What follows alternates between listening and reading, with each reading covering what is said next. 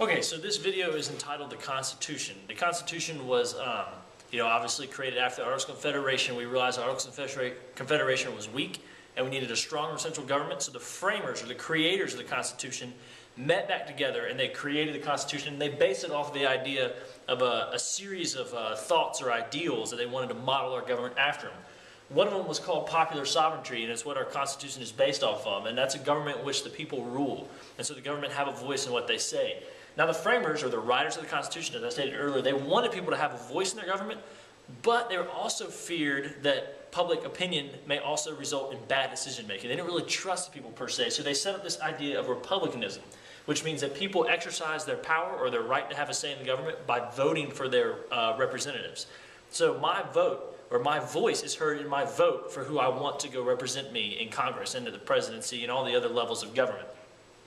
The framers of the United States Constitution wanted the nation and the states to also work together very well, and that idea is called federalism, in which a system of government in which power is divided between the government and the smaller political units like our states or the cities, the districts, whatever the case may be. But they wanted them to share that power, and they wanted them to do it well, and they set up the idea of federalism. So who has the power? We just talked about federalism in that the nation and the states both have power in our government under the Constitution. So who does that power fall to?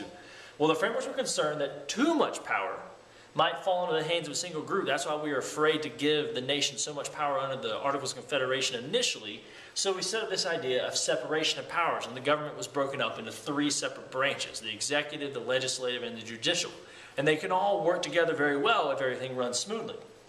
They also didn't want any one branch. They didn't want the executive, the legislative, or the judicial branch to have too much power.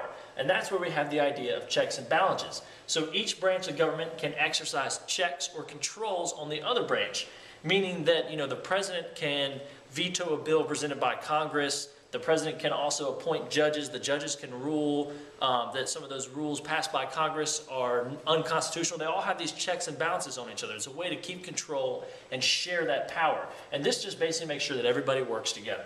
There's also the idea of limited government. That means everybody must follow the set of rules defined within the Constitution, that idea of limited government. So nobody can become too powerful and consider themselves above the law.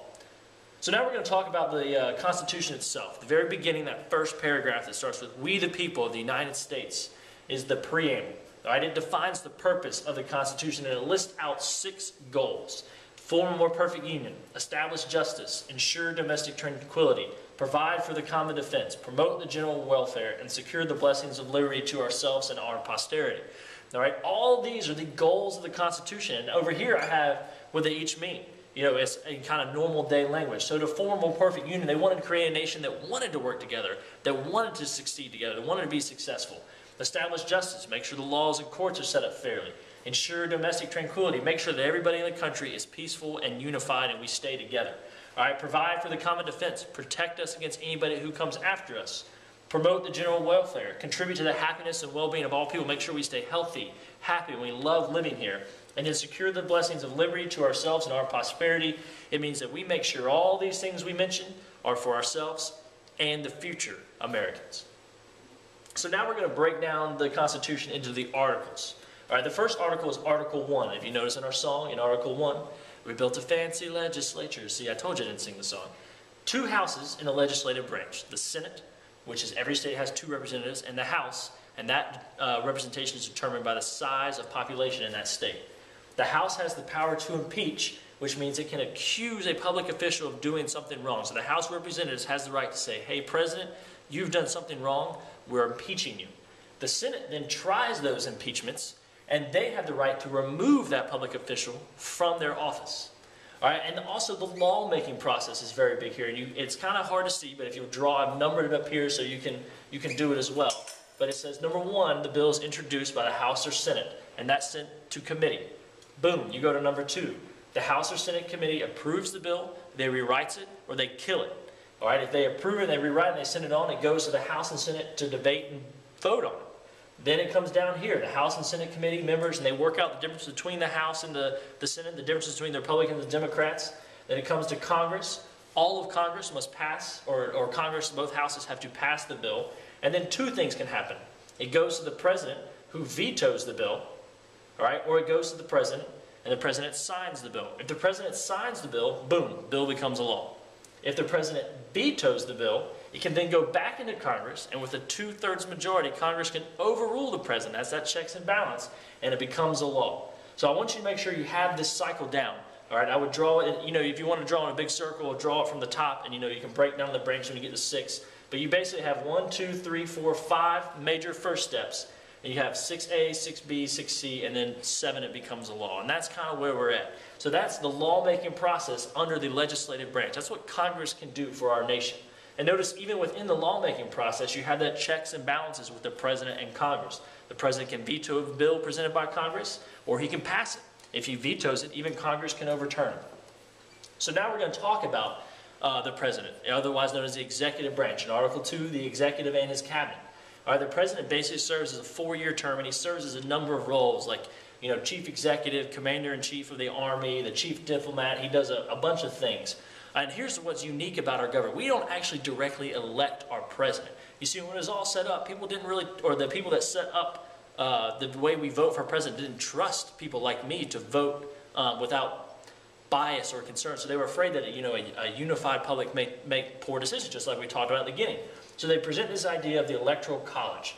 And that basically means that each state has a number of electors, which is equal to the total number of senators and the total number of representatives for that state. And that's how many electoral votes we have in the electoral college. So I cast my vote for whoever I want to be president. Once all those votes are tallied, whoever we have cast our vote for, so in this upcoming election, let's say the state of North Carolina cast all their votes for Bill Smith, a third-party candidate, neither Romney or Obama. So then our electors get together, and they would cast all of our votes for Bill Smith. So that's how it works. If our state voted in the majority of Obama, all the electoral votes would go towards Obama. If they counted, or if our state voted for Romney, all of our electoral votes would go towards Romney. So whichever presidential candidate wins the most votes in a state, the electors in the electoral college turn around and cast their votes for that candidate for their state to win it. So candidates basically need 270 electoral college votes to win the presidency. And I know this is crazy, and we're going to talk about it later, but it's a very unique system, and it fits very well within, because of the Constitution. Article 3, the judiciary courts. This is a tough word to say. All right, the Supreme Court obviously is the highest court in the land, but we know there's tons of other courts around it. They basically rule over any cases that involve national laws, treaties, the Constitution, anything like that. All right, so that's the judicial court. Articles 4, 5, and 6. I want to go through this quickly because they're there, but they don't spell out the branches like the others do. Article 4 addresses the citizenship of all American citizens and the ability to add states, and it guarantees the guarantees for those states. Article 5 tells you how you can make an amendment, how you can add it to the Constitution. In order to add something to the Constitution, it requires 2/3 of either House to propose an amendment, and then 3/4 of the states to approve or ratify that amendment and add it to the Constitution. That's where our Bill of Rights came from. So one of the houses of Congress would propose this amendment. It would take 2/3 to present it to the states, and then 3/4 of all the states must then approve that amendment to add it to the Constitution. Article 6 says national government is the supreme law of the land. All right? This national government, what is set up in the Constitution, that is the supreme law. The states can't set up a rule or a law that is different from the national government. It's just not going to happen. All right? Article 7 said that 9 states had to ratify the Constitution. That's why I kind of have it down here, because obviously we've already ratified the Constitution. We have way more than 9 states now. But at a time when there was only 13, you needed 9 to ratify the Constitution.